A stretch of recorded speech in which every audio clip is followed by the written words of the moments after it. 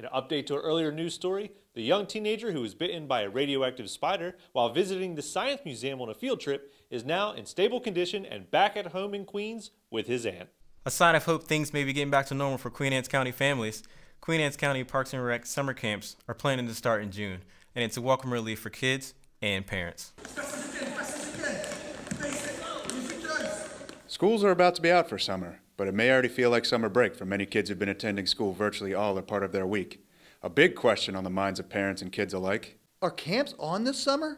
We couldn't be more excited.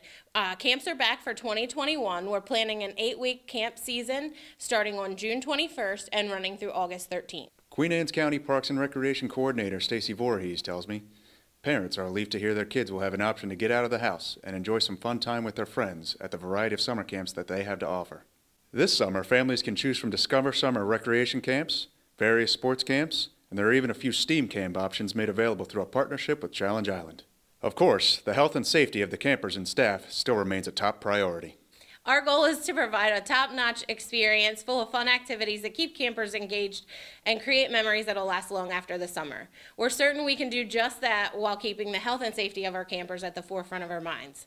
We'll be spacing kids out and physically distancing whenever possible, as well as enhancing our cleaning protocols, encouraging regular hand washing and sanitizing after each activity, and face coverings will be required indoors and are strongly recommended when feasible outdoors and physical distancing can't be maintained.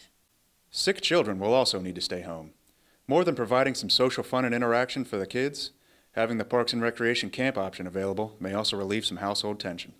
Yeah, I can't wait to get back to normal, you know, get the kids out of the, hey, put that down, stop messing with that TV, quit changing.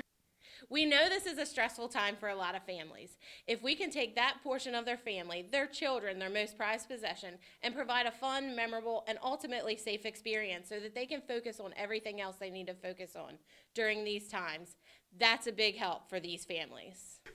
Now, if you don't want to miss out on summer camps, head over to the Queen Anne's County Parks and Recreation website, www.parksandrec.org, for details on how to register online. Now guys, I know these kids are ready to get out of the house and interact with their friends this summer. I know all the kids and parents are ready for a break. We could all use a break. In fact, I think I want to go to a camp this summer. Speaking of summer, I've got the 5-day extended outlook right here. On Monday, it's going to be a beautiful day, maybe a few clouds towards the end of the day. Tuesday, not a cloud in the sky. Take the family, pack a picnic, go to Lake Oregana, drink some green milk, and enjoy the day. Wednesday, with Governor Tarkin Appreciation Day, I hear the Empire's bringing a surprise for us, maybe some fireworks towards the end of the day. Should be beautiful. On Thursday and Friday, do you know that Dagobah actually has a working ecosystem that you can take the kids to? Indoors, got some trees for them to climb on, and you enjoy the rest of your week there, Alderaan. Utini. Back to you.